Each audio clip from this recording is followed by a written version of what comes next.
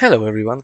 As you can see, I'm finally back after taking a short break from making YouTube videos.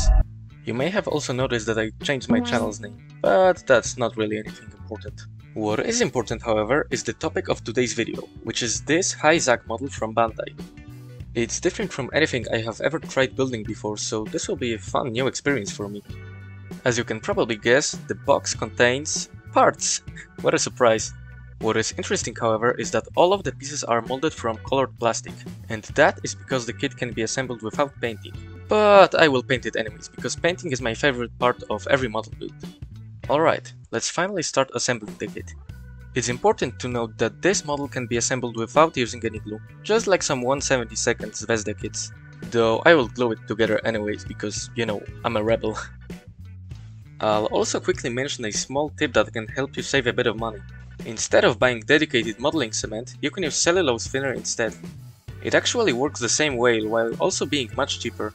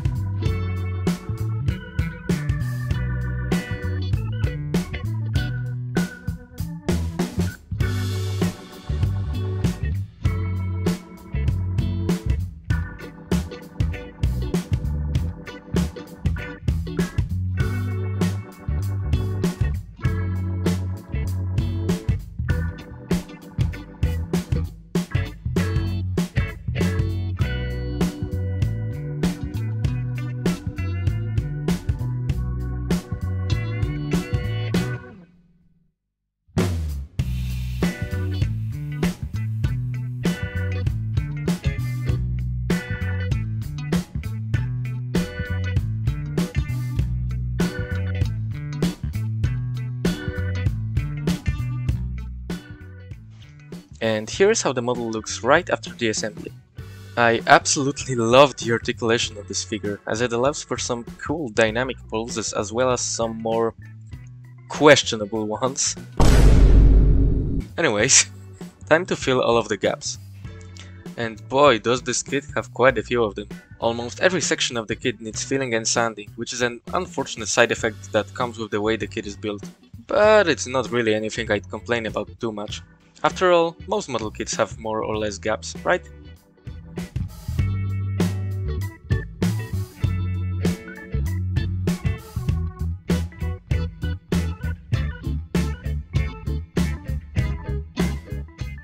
As I said in the title, we're making this model the armor modeler way. So let's start with one of the easiest, yet one of the most effective techniques one can use on their model, and that is applying the armor textures. As you can probably guess, I didn't really have access to any real-life reference pictures to base the textures on, so I just determined which parts should be textured by myself. Some of you might already know how armor textures are created, but I'll quickly explain it for those of you that don't. The process is actually very simple. You just dilute Tamiya grey putty with modeling cement and then apply it on the model's surface with a paintbrush. Depending on the finish you are going for, you either add more or less cement. You can also apply the putty in a couple layers. It all depends on your personal taste.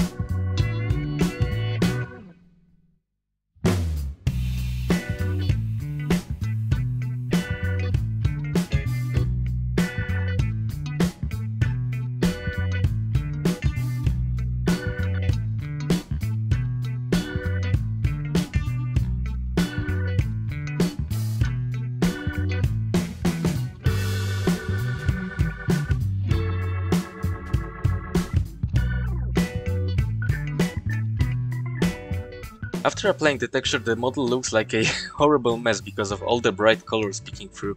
But don't worry, the look it'll give to this figure after the paint job will be absolutely worth it.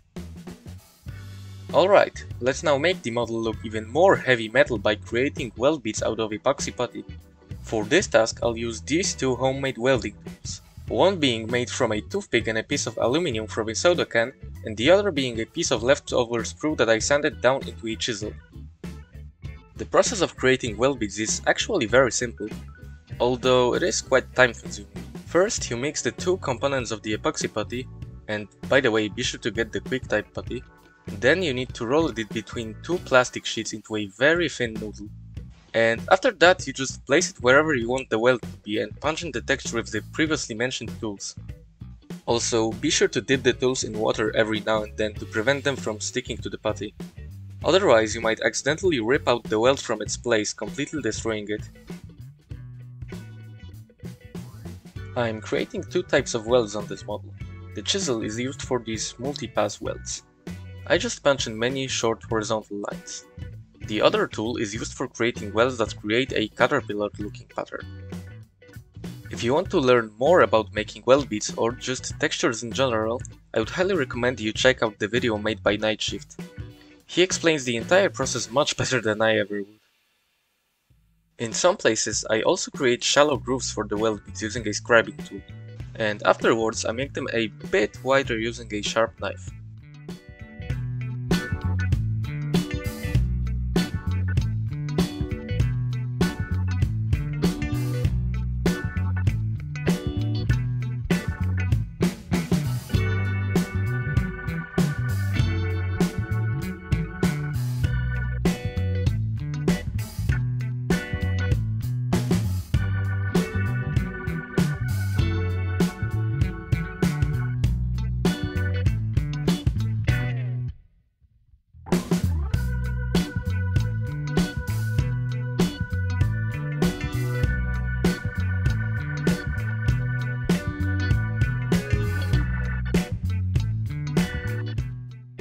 Okay, I lied when I previously said I'm only making 2 weld types on this model, as I'm actually making 3.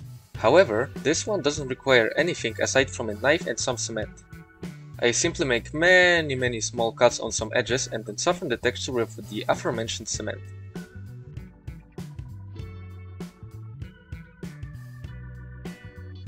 Now the last thing I'm going to do is a flame cut texture on some parts. It's very similar to the previously made welds, because it also requires making multiple small cuts and softening with cement. However, I create the effect on the thin sides of some armor plates instead of the edges.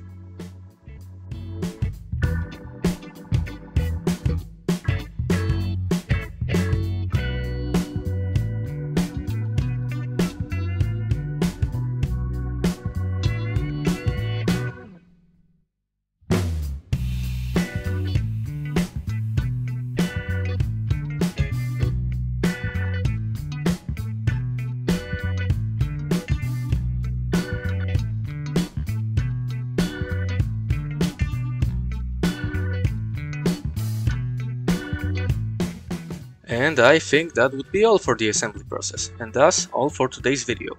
I had quite a lot of fun building this model, so you can definitely expect to see more of these gunpla kits on this channel in the future. Also, you can check out my Instagram as I post some pictures of my models there. A link is down in the description. Anyways, thank you all for watching and see you in the next video, in which we'll give this figure some nice colors. Adios!